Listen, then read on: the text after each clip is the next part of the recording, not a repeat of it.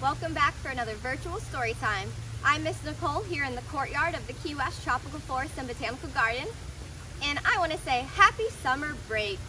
I know a lot of you have just finished up school and now you're on your break for the summer. So for today's story, we're going to read Do Princesses Live in Sandcastles? And I chose this book because now, with summer break approaching, a lot of you go to the beach, spend your time out on the boats, and go on vacation.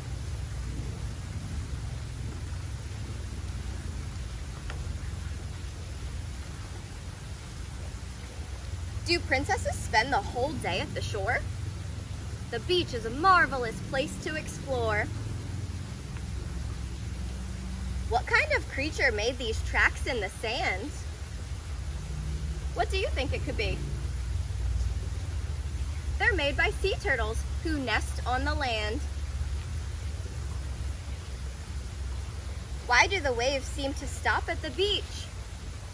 I think that's as far as the ocean can reach.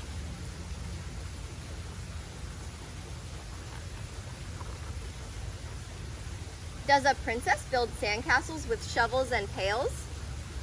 I brought extra tools for those minor details.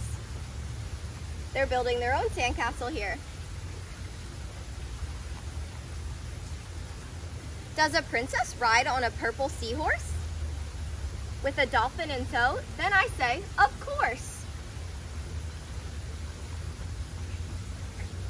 Seagulls have been circling for almost an hour. They're on the lookout for fish to devour.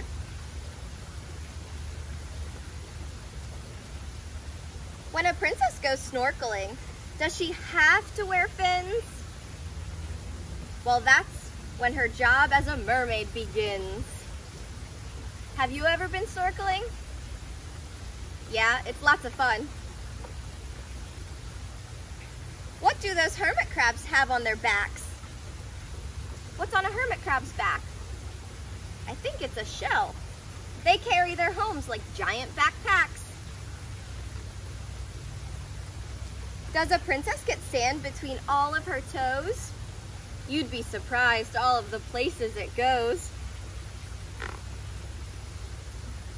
Watch me catch waves on my new boogie board. Your epic attempts deserve an award. How in the world will we ever spot whales? Let's sit on this hill and watch for their tails. How does this shell make the sound of the sea? That has always been a mystery to me. Have you ever put a seashell up to your ear so you can hear the ocean?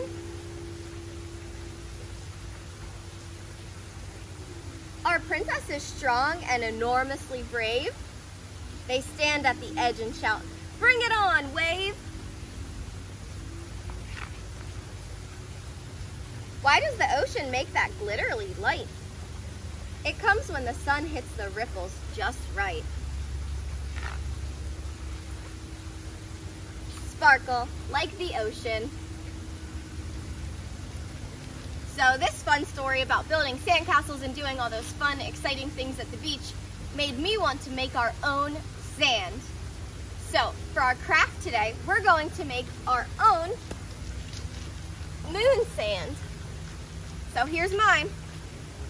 So all you'll need for this is some flour and some oil. So you can use vegetable oil or olive oil or something else along that sort. And that way, your moon sand that you create is non-toxic, edible, safe for the environment and children. So you can find the tutorial on how to make this by going to our Google Classroom at Keywest.garden/education. So I made mine. I mixed together the right amount of oil with flour, and you can also add food coloring to yours to change it colors. So mine's orange moon sand. So this sand is nice and squishy and fun. Lots you can do with it. So I have a little cup here, and I thought if I pack it into the cup,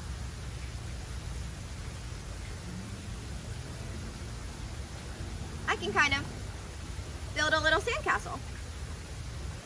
And then I also have a little turtle and a centipede, which I can squish into the sand. and I can almost make a fossil of them. So this is super fun to play with, safe, edible, a little messy, but easy to wash off. So I hope you guys have fun with this. And for our activity today, I'm gonna send you guys on a beach cleanup, because it's really important that we take care of our beaches, because whatever gets washed away in the ocean can hurt the wildlife and the coral and our whole ecosystem. So if you ever find trash at the beach, you should clean it up. So let's head over onto our Key West Tropical Forest and Botanical Garden kayak ramp, and we'll do a little cleanup over there. I'm here at our kayak launch to do my beach cleanup. So there's a few things that you should always have for a beach cleanup. You should have water, because you need to stay hydrated when you're outside in this hot sun. And you should also have sunscreen on to protect your skin.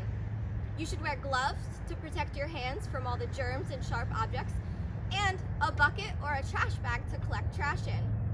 And then once you collect your things, you can sort things out about what can be recycled and what can't be. So I see right here, this bottle had washed up on the shore. That's something that could be recycled. So I could have 2 buckets and do recycle and trash. So all around me here, stuff washes up in the mangroves. The mangroves help protect us with hurricanes, and they also help with some of the litter.